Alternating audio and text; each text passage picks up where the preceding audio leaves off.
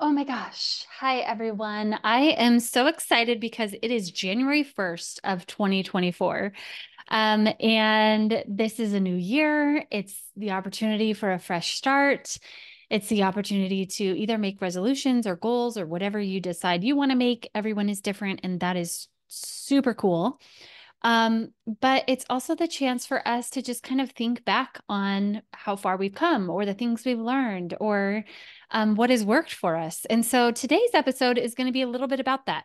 I'm going to share with you two questions that I got this year that seemed to be along the same lines of a lot of questions I got throughout the year.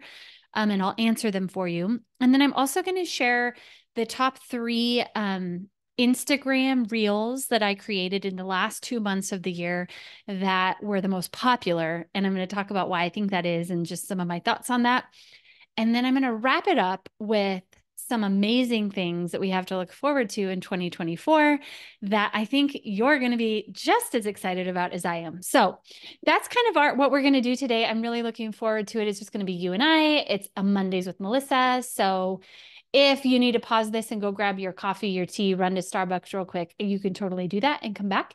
But we're just going to jump right in. So here's what we're going to do. I'm going to give you the two questions that I saw. So basically the theme. Okay. So there's two questions that I saw come up a lot this year, whether it was through social media or people texting me or in the monthly membership group that I run, that if you're interested in, you should check it out because it's super fun. And so I'm going to just go over those. So the first question, this was actually a question from the monthly membership, but so I wrote it down pretty close to what the question was.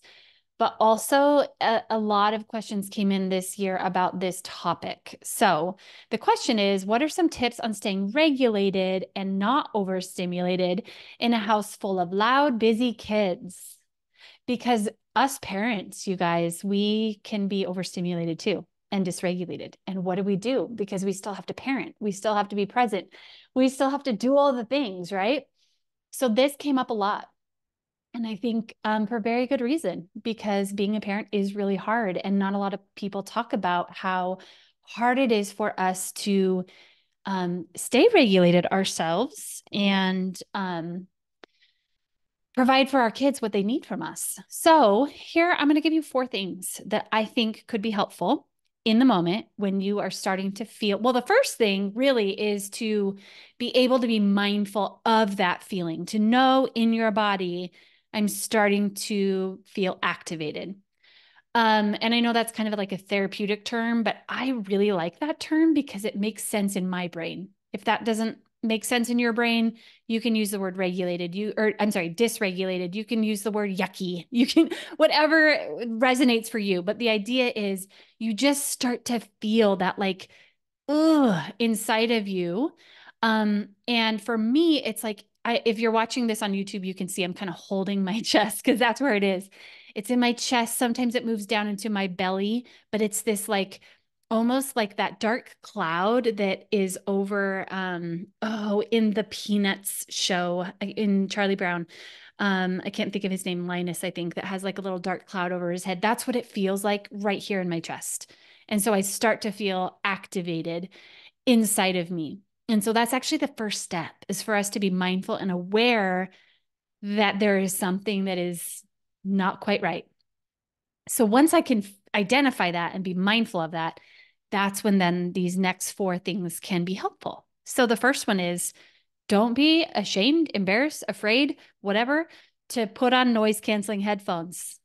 Put on the noise canceling headphones. You can still hear your kids to know if they need something. You can still hear them when they're talking to you. It's not like it completely drowns out every sound and you're unavailable. It just dampers it. Another idea that someone in our monthly membership group had was headphones. So some of the newer AirPods have that noise canceling aspect to them. And so you could put in your AirPods and it kind of buffers the sound a little bit. And so just basically what we want to think about is actually, I also had a parent that I just thought of this, and I think it was pretty funny and I liked it and it made sense to my brain. And so I'm just going to share it with you. I had a parent who sent me a picture of himself. I don't know if it was socks or what it was, but he had like this stack of some sort of fabric. Like, I don't know. I think it was socks maybe, but like 3 or 4 pairs of them. And then it was like strapped to his head somehow. And so that was his way of kind of like buffering the sound. So if we're aware that all that extra noise from our kids that really they can't control is too much for our system, just buffer the sound. Put on something over your ears to help it not be so intrusive. Okay. The second thing is drink something cold. So I know I've talked about this in past episodes, but the idea that if we can almost shock our system to like something ice cold in drinking that down right next. So for me, I feel activated right here in my chest. And so if I drink something cold, it goes right past it. And it kind of like brings that awareness and it kind of just grounds me a little bit and cools me off. And I know I'm saying personally, but I also know this works. So scientifically, whether you're drinking something cool or if you drinks a hot cup of coffee, so kind of that like shock to your system of a temperature change can be helpful to regulating your body. Okay, so the third thing would be let's take everyone for a walk. We're all loud. They're all loud. It's so much. The noise canceling headphones maybe aren't working, or maybe I just don't feel right doing that.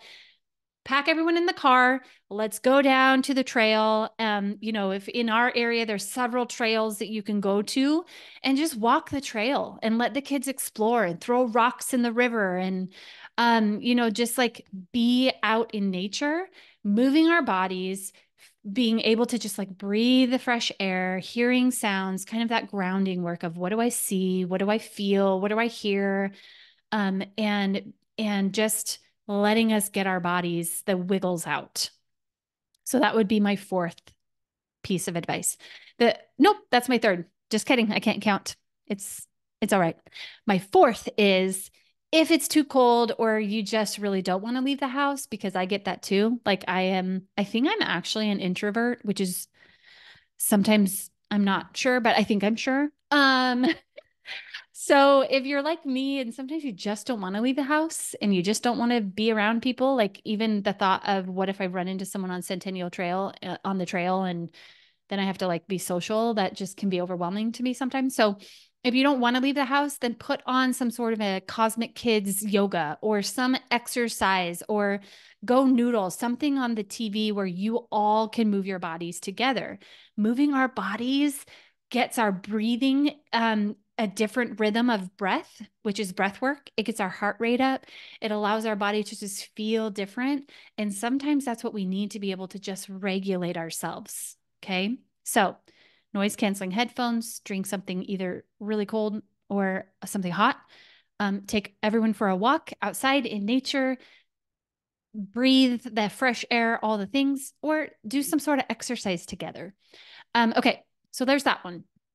The second question is kind of along the same lines. And I think this was a theme for this year, right? It is just that acknowledgement of how hard it is to sometimes be in the house with our kids when they have a lot and they can be extra loud. And it doesn't mean that I'm a bad person because I'm like, this is a lot, right? That's just humans.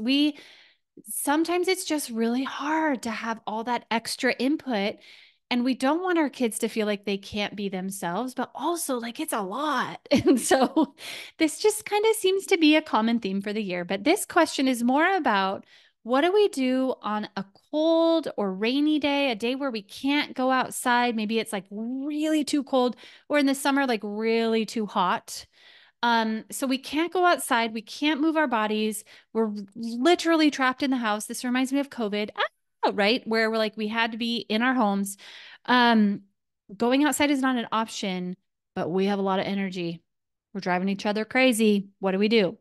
So I have 5 things for this one, 5 things to try, activities or pieces of advice for this one. So the first one is sensory toys. So let's get our home stocked with sensory toys.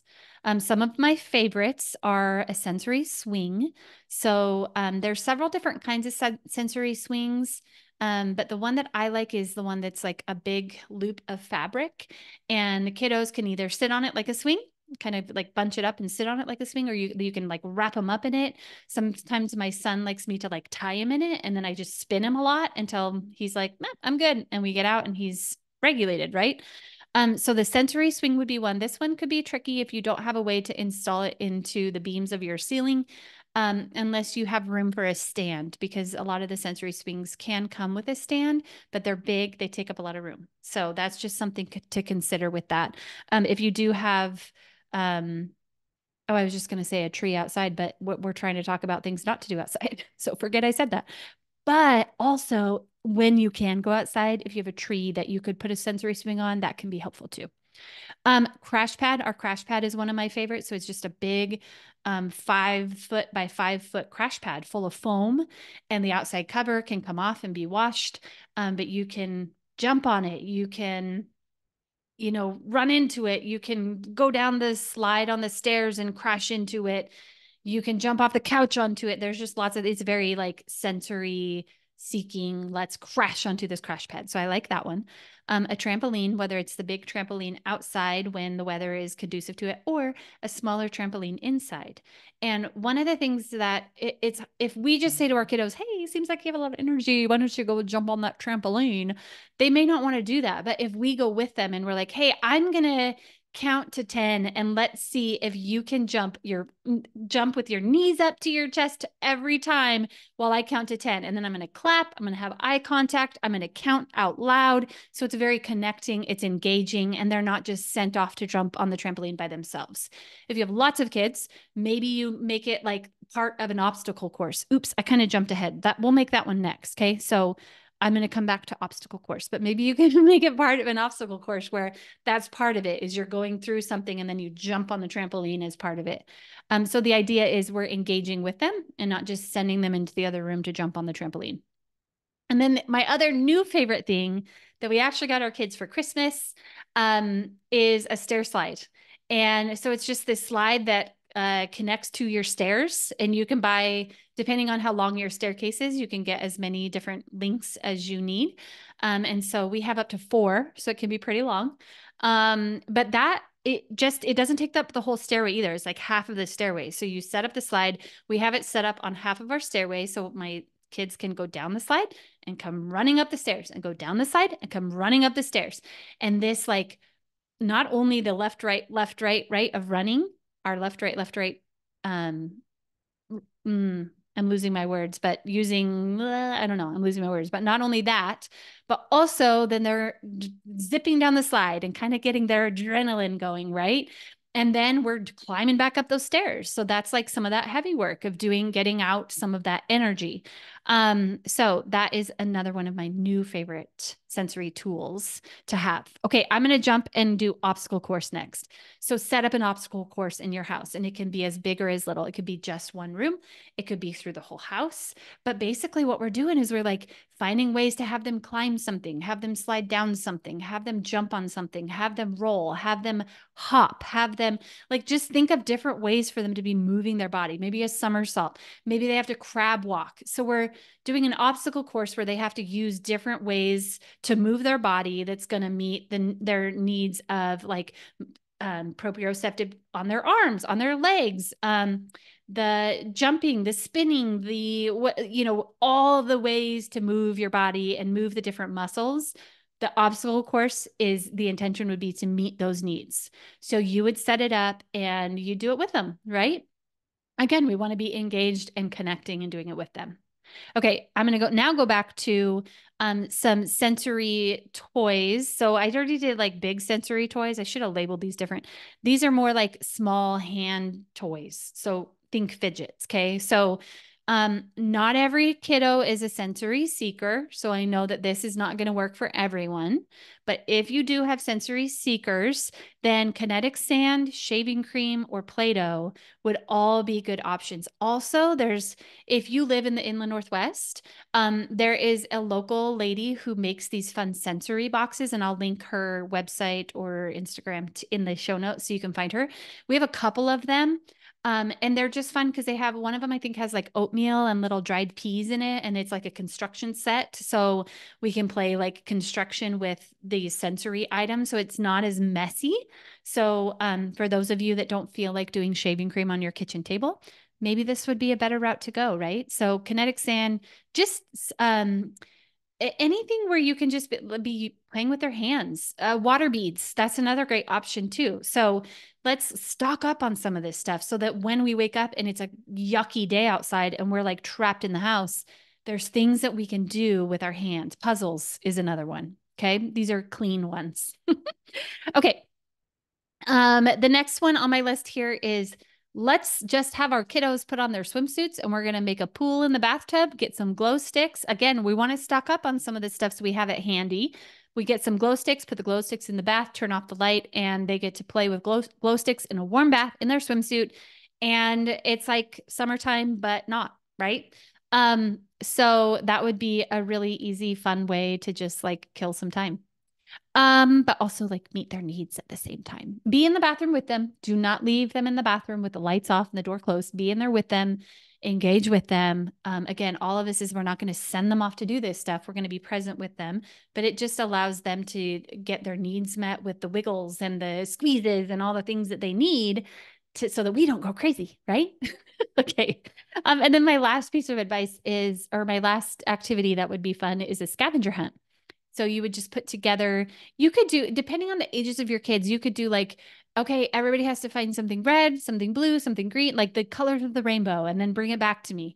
Or maybe we do this as a family and we, kind of follow that rule of stick together. And we're going to decide before we go in the next room.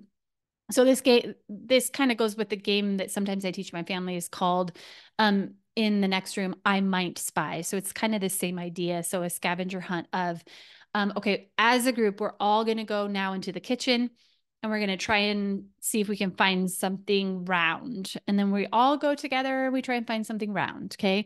Or you find on Pinterest a list of things there.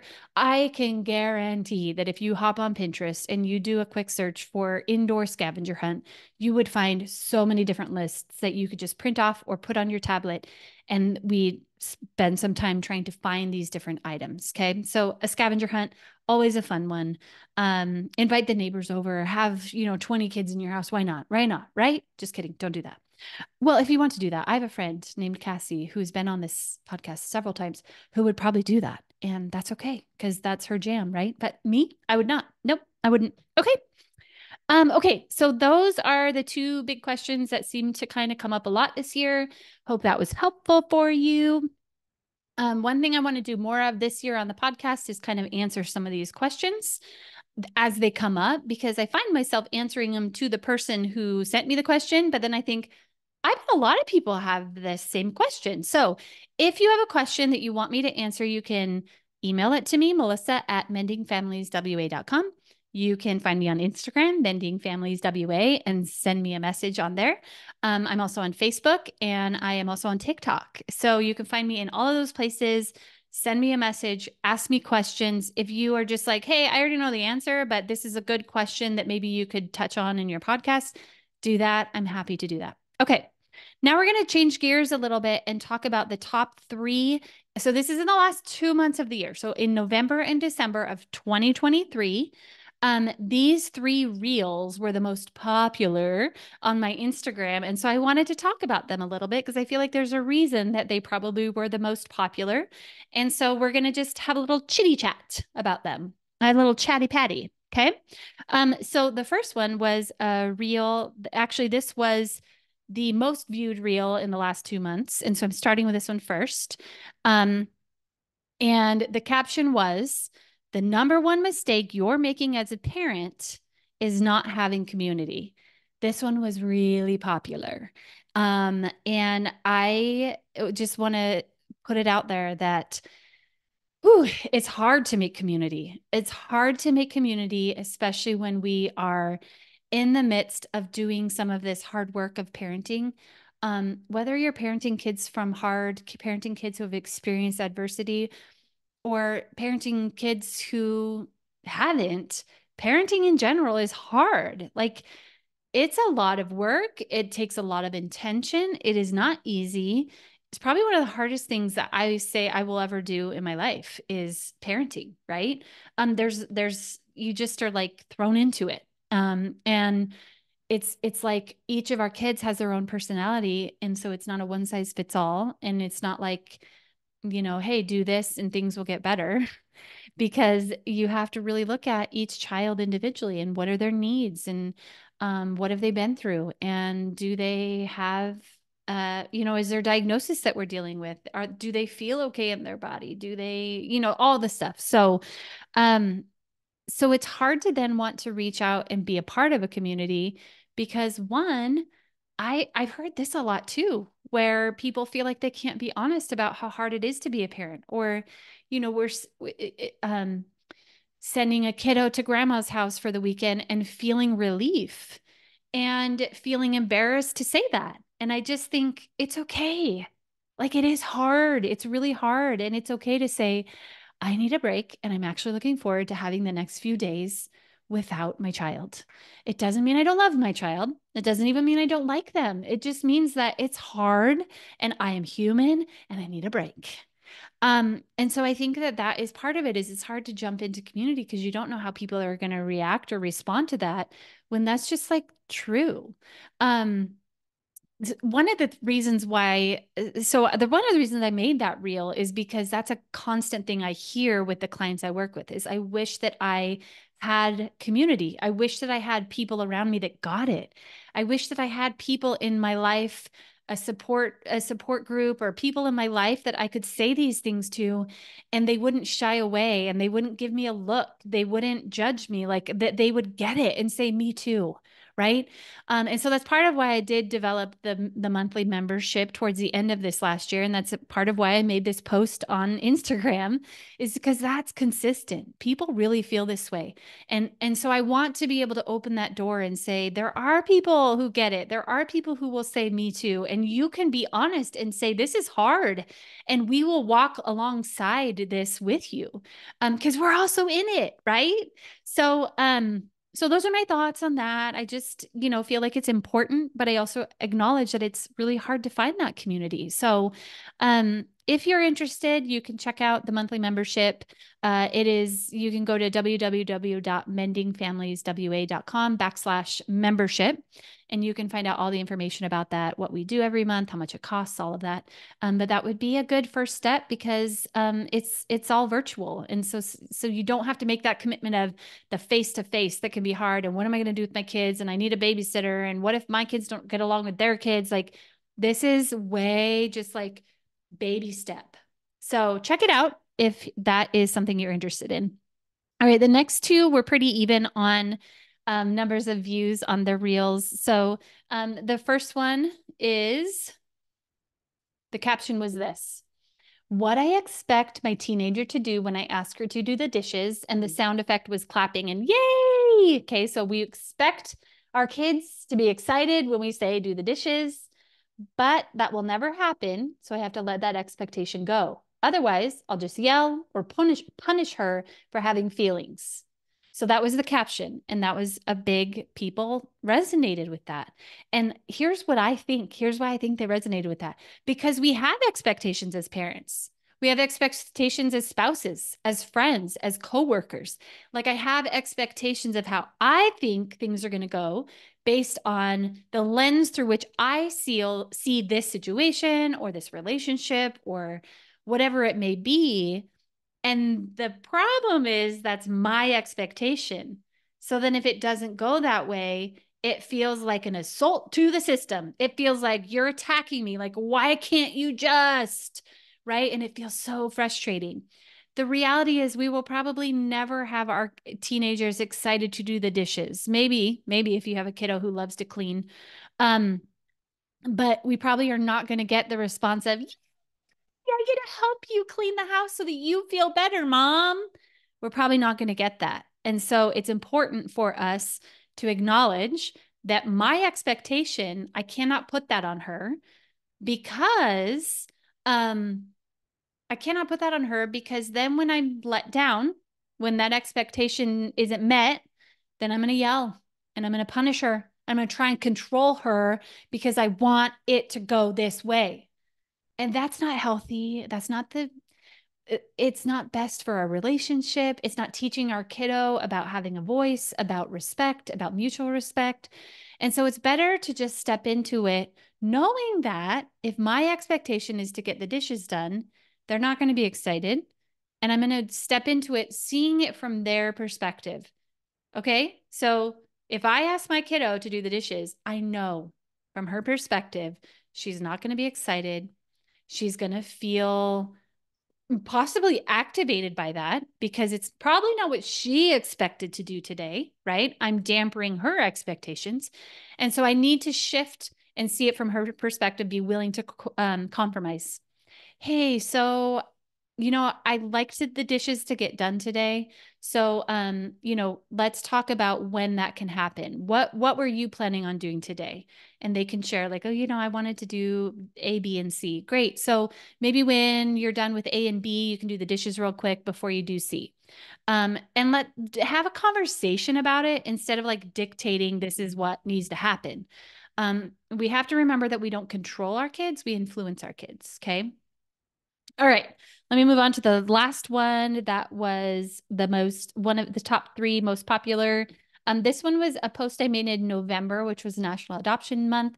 And the caption is this: thoughts from an adoptive mama. When your child lashes out with hurtful words like, I wish you weren't my mom, or I never wanted you as my mom, do not take it to heart. Our kids say things they don't mean in moments of survival, and typically they only lash out with those they feel the safest with. Healing takes time. And so I think that a lot of people resonated with this one because they've heard those words. They've experienced this. And it's a good reminder that when those words are being spoken to us, it's not about us. It's about their big feelings that they have inside of them. And in that moment, they're probably in survival and not speaking their truth, but just fighting, right? They're in that fight, flight, freeze mode of like, I'm going to fight back because I'm in survival. And if I lash out at you, then that's going to hurt. And I want to hurt you, right? Not because they actually do, but because they're in survival, their lid is flipped and that's what comes out. And so I think a lot of people resonated with that because they've actually heard those words. And they're working through some of this stuff of like, how do I hear my child say that to me and not be broken by it? I have struggled with this myself, and I'm so thankful for my therapist and those around me who can say, yeah, I've heard that too. I get it. And this is hard. I'm so thankful for my spouse who can also gently remind me, like, it's not about you, honey. You are an amazing mama. It's not about you. We need people like that. And that kind of comes back to the community again. We need people in our life to just remind us of that, right? Okay. Okay, so those are the top three Instagram reels. You could go check them out if you want. I'll see if I can link them in the show notes. I might be able to do that. If I can, you can watch them from the show notes. So what are we looking forward to this year? I'm going to tell you what I'm looking forward to this year. I have some big things happening. I'm excited about it. The first thing with the podcast is I'm working on a more diverse population of people that I interview. So I'm excited about that. I've got some feelers out there already. I'm hoping to get some good guests lined up this year that are just more diverse and give us more insight from so many different perspectives. I'm also working on getting an expert in fetal alcohol spectrum disorder to come on and kind of share about that side of things and things we can maybe be paying attention to, whether we're parenting a kiddo who has that diagnosis or whether we are just in community with a family who is raising a child with that diagnosis. So I'm working on that. And then just the other thing I want to put out there is if you know someone that would be amazing, an amazing guest, or you've heard them speak, or you just know them personally and they have a great story to share, either send them my way or let me know how to get in touch with them. I'd be happy to reach out. I just love what this last year brought as far as the podcast. And I just am looking forward to having more conversations and helping you all grow and learn and heal together. So if you know anyone, send them my way. Then, okay, so that's podcast. It'll still be every week, every Monday. I know I missed last week because it was Christmas and blah, blah, blah. But It will be every week on Monday still this year. I'm looking forward to it. Okay, so what else do I have going this year? I'm going to tell you about 3 other things. One is the online course. I launched it last fall, and we have another round of it starting up in 2 weeks. So it is currently January 1st in real time. And so you have 2 weeks to still register for the course if you're interested in it. So the course, what it is 8 weeks of content, and you will get 2 to 3 videos a week that you can watch or not watch if you don't want to. That's fine too. You can always come back and watch them later. And then some activities or maybe handouts, just usually some it's not just videos and it's not just reading. I wanted to also include something to do with your hands. So whether it's an activity I have you do or you write something out, you'll get one of those every week. And then on Mondays, every Monday during the course, there will be a live call with me. So you'll be able to hop onto a live call with everyone else who is a part of the course, and you can ask me your questions. And it's basically like live coaching that is included as part of the group coaching that is included as part of the online course. So you'll get to ask me questions. I'll probably share a little bit more snippets about the content that you learned that week. And we'll do that for 8 weeks. So the first week of content is the week of January 8th, but we won't meet for our first live call until January 15th. So you technically have 2 weeks to still register for the course. I am going to close it on January 15th though, because that just would be too hard to have people jump in after we've already started meeting. So you have 2 weeks to register for the course if you're interested in it. You can go to www.mendingfamilieswa.com /course, I believe. Oh, geez, now I forgot. But if you go to my website, go to the homepage, you'll be able to find the link on there. So you can check out the course, what it all comes with, how much it costs, all of that. If you have questions about it, please email me. I would be happy to answer your questions. I want to make sure you feel comfortable before you jump in, but I don't think you'll regret it. It'll be a great way to start the year. Okay, the second fun thing that we have going is the monthly membership. It's been going since November, and we have a lot of fun in there. So the monthly membership is a time, a space for you to get together with other parents, caregivers, teachers, coaches, grandparents. There's a lot of different caregiver roles that are in the group so far, but it's a space for you to get together and have peer support so you can bounce questions off of each other throughout the month. But I also do giveaways throughout the month. I do monthly live training. So once a month on a Monday, you'll get a live training. And so yay for training, right? That's how we keep growing as parents, caregivers, teachers, people, humans. We can't ever know it all. And so free training every month as part of this monthly membership. It's also a live training over Zoom. So you'll get to hop on if you want to, and you can bring your questions, whether it's about that training or something that happened during the month. And again, it's kind of like live coaching that you get with me, which is super cool, right? And then also freebies. So you'll get, whether it's a worksheet that I provide or a poster or a game, something that will just help you continue to grow and learn and be the best you can for your kids is all part of that monthly membership. So if you're interested in that, you can find that on my website, www.mendingfamilieswa.com /membership. And then the last thing I want to tell you, oh no, just kidding. One more. 5-day challenge. Today's January 1st. And for those of you that signed up, the 5-day challenge did start today, but you can still sign up for it. You'll just probably miss today's because today's probably already went out unless you're listening to this at like 6 a.m. I don't know. But it's not too late. So you can sign up for the free 5-day challenge. And if anything, you'll just get 4 of the 5 days. It'll actually be really helpful for you to just like get little activities, nuggets of wisdom to do with your kids and with yourself this week. So it's just Monday, Tuesday, Wednesday, Thursday, Friday. You'll get started with this new year on the right foot of just jumping into being more mindful and thoughtful of the relationships with your kids. So if you're interested in that, that one is the website for that one to sign up is www.flodesk, so flodesk.mendingfamilies /5 and then day, DAY. Okay. All of this will be in the show notes. So I know I'm giving you a lot of websites and links and things. It will all be in the show notes. The last thing I want to let you know about is my first in-person workshop coming up this year. I am partnering with Megan Flowers, who was on my podcast in November, because she is my favorite book lady. And we are going to partner up and bring you a workshop that shows you how to use books and activities from Paper Pie, which is the company she sells books for, to help your kiddos grow and learn and learn new skills. And whether it's social skills, emotional skills, regulation skills, we're going to just go through some fun activities together. And you will get to take home one of the activities that we talk about at the end of the workshop. So it'll be super fun. I'm so excited because it's my first in-person event. I'm looking forward to it. Stay tuned for more information. So I don't have date that I can tell you yet. I actually know when it is. I just can't tell you yet.